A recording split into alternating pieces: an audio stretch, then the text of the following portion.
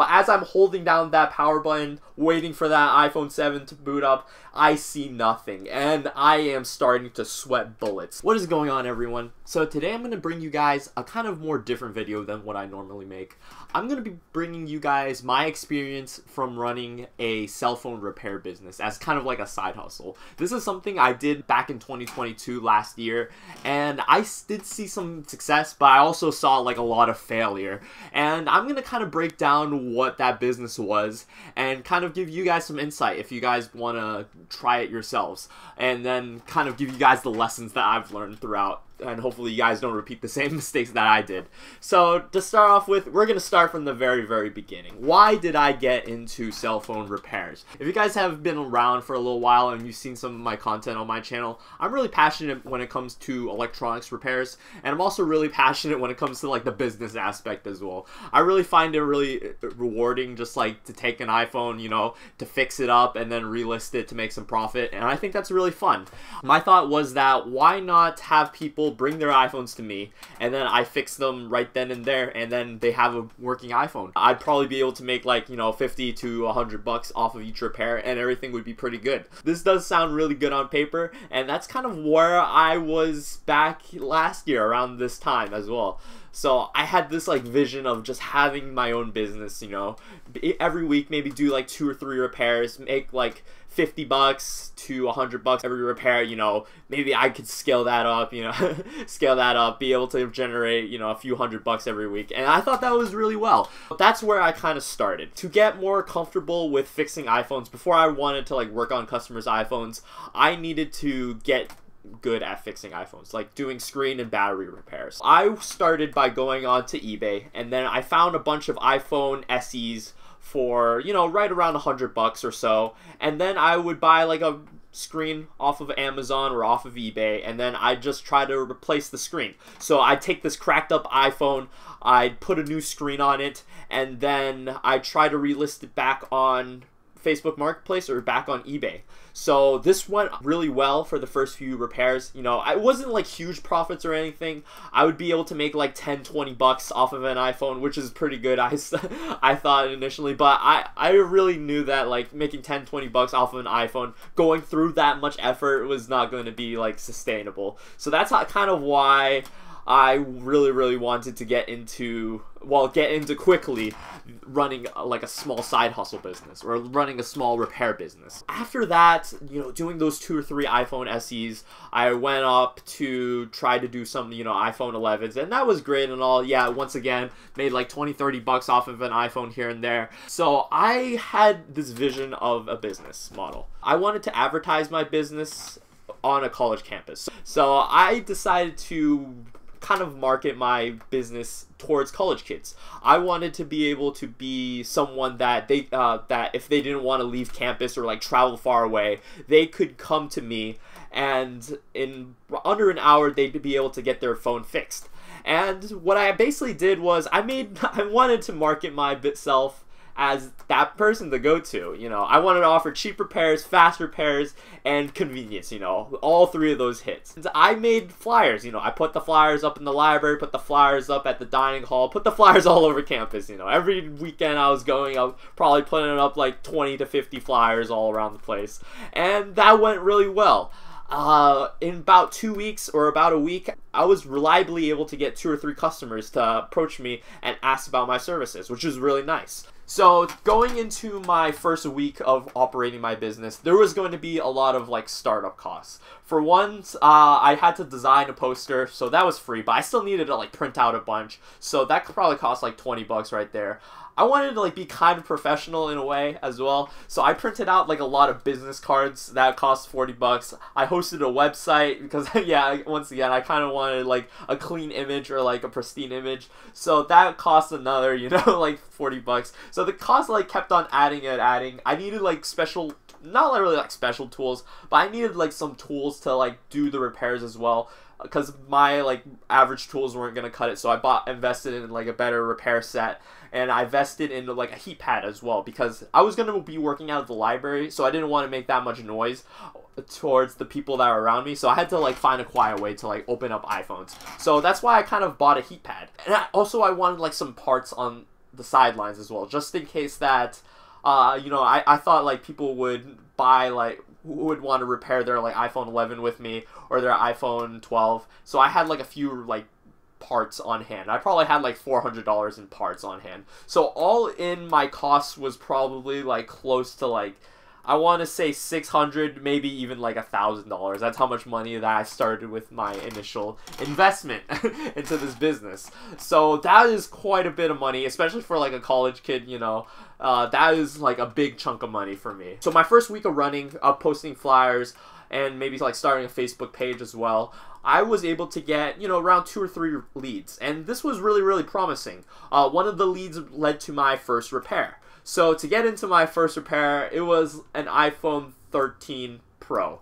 So at that point, the 13 Pro was like the newest phone, and I have never like touched an iPhone 13. The newest, well, the most modern phone I touched at that point was an iPhone 11. So going into the repair, I was kind of nervous. Like, the thoughts behind my head were like, if I screwed up this phone, what would really happen to me? Would I have to like buy this person a new phone? But then again, I was like, okay, at this point, I have worked on many phones. I probably fixed like 5 or 6 iPhones at this point. I feel pretty confident in my ability to do this repair successfully. So that's what I did.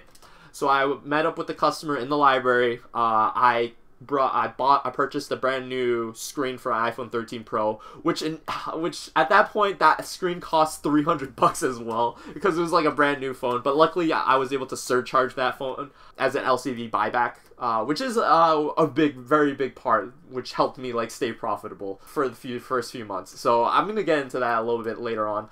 But yeah, I was able to go into that repair, fix up that iPhone, and everything seemed pretty good. I had a happy customer, and I made my first like $100 that weekend, which was really nice. I think I charged around like $400 because the screen had to cost like $300. That weekend I made $100 off of my very first repair, which was really promising. It really gave me like a lot of motivation to keep on continuing. Afterwards, I kept on doing these repairs over and over again.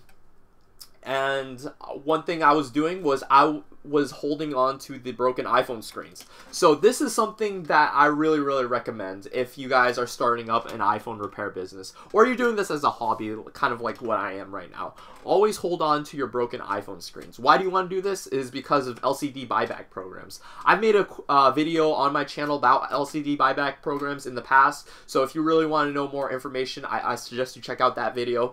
And this really helped me in my first few months of running the business, because, you know, I was able to take some money from the LCD buyback programs, rebuy some new parts using that store credit for future repairs, and that really helped absorb the cost of the future repairs. So every weekend I was probably doing like 2 repairs, and I was able to consistently make like $100, you know, maybe $150 every weekend, which is very nice at working. This is like, as a college kid, you know, the ability to like earn $100 here and there, well, every week, is like really big money, because that's like a part-time job, you know, and it's doing something I really like, and I don't really need to sink that much time into this business. So that's why I really enjoyed it.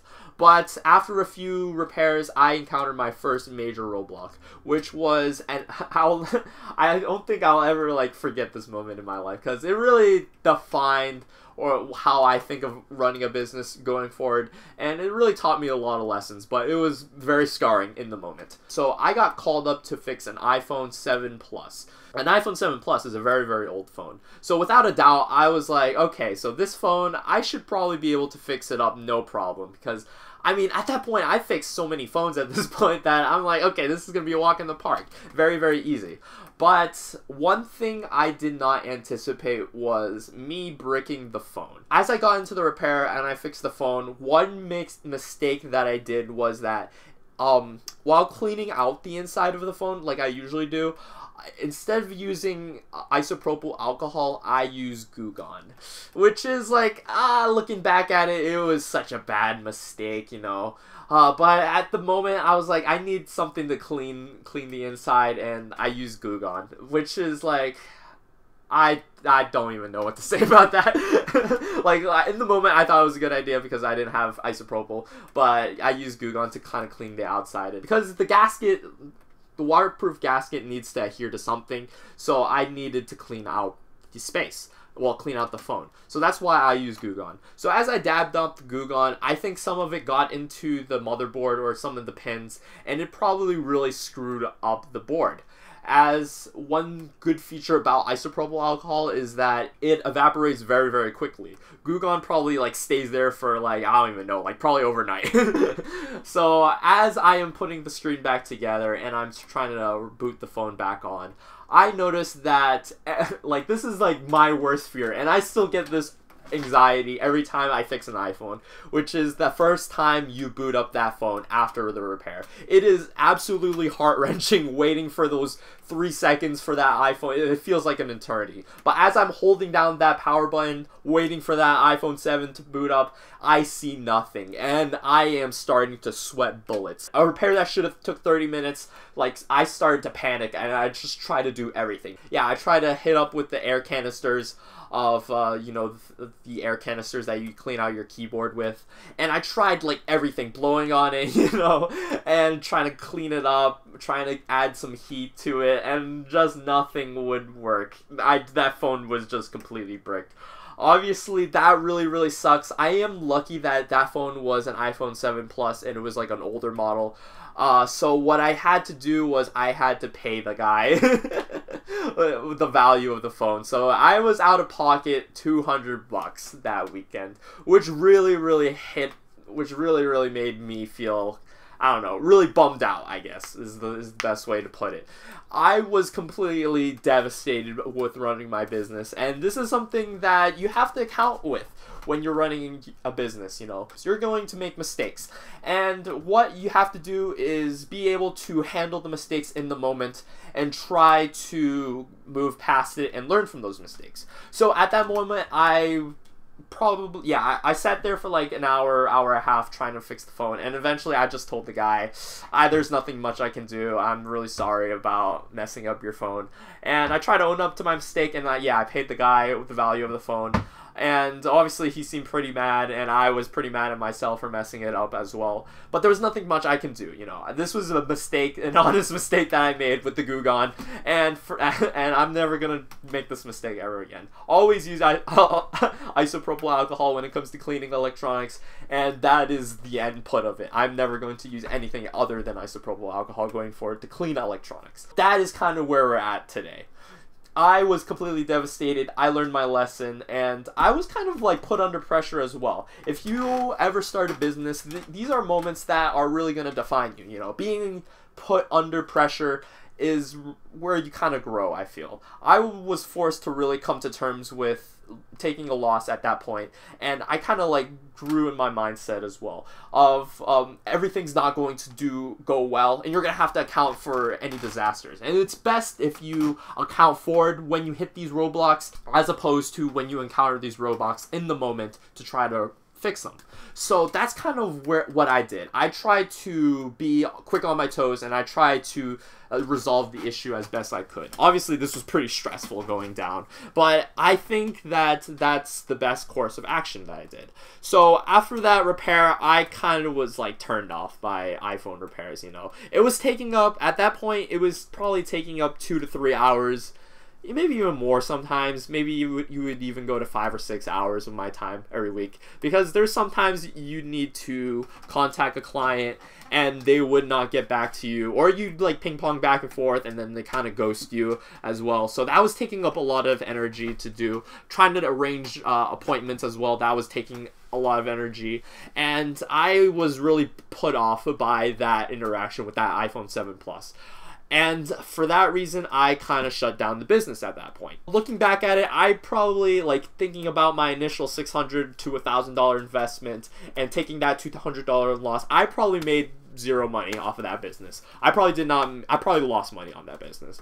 But it was a really good picture, or, like, preview for me when it comes to running a business, and I'm able to apply it today, you know.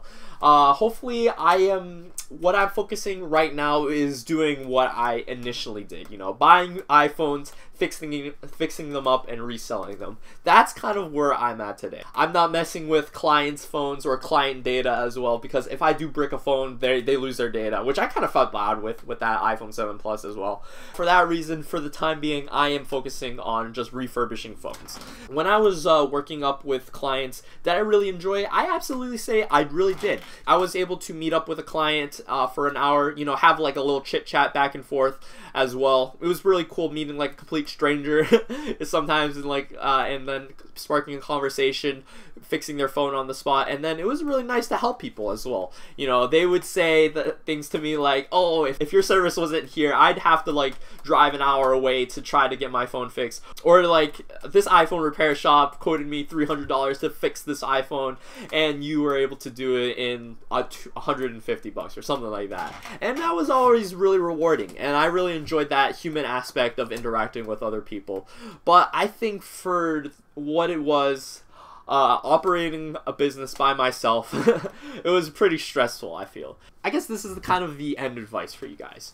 If you guys are really interested in starting an iPhone business, I'd say do your research and try to become proficient at fixing iPhones. Once you become really good at fixing iPhones, I say try to, you know, maybe go to like some family members and try to fix their iPhones, to try to handle the stress of fixing someone else's iPhone and trying to be confident with that. Once you feel that you can pretty confidently fix iPhones for people, I'd say then you can start running your business. And then always keep in the back of your mind, what happens if I brick an iPhone? What are some bad things that can happen? Can I rip a cable? Can I do this? Can I do that? And you gotta account for that. You either have to get the skills to not do these things in the first place. You have to learn from other people's mistakes, like my mistake, for instance, with the Gugon, and you have to just really hone your skills and keep on working at it. And I say after that, you can try to scale this business up into a more successful business, you know, generating like a few $100s or maybe even $1,000 every month, which would be kind of cool. Turning this side business or side hustle into an actual business. So that is kind of where I'm at right now. I kind of want to get back into fixing people's phones, but I don't think I'm going to be doing it anytime soon. Maybe one day I'll get back into it and I'll like fully document that process again. But yeah, this is kind of where I'm at. I'm kind of yeah, just refurbishing phones for the time being, and that's kind of what I enjoy doing as well. But yeah, I do kind of miss that human interaction with trying to like meet up with people and trying to make their day by trying to fix their phone for an affordable price. If you guys have any questions about running an iPhone repair business and you guys kind of want to pick my brain a little bit more, I'll be replying to comments in the comment section. Or if you guys want to see more content about making money through electronics, I have a whole series about that on YouTube, and you guys can watch me trying to refurbish electronics for profit. With that said, guys, I hope you guys all have a wonderful day, and I hope you guys see success with your side hustles.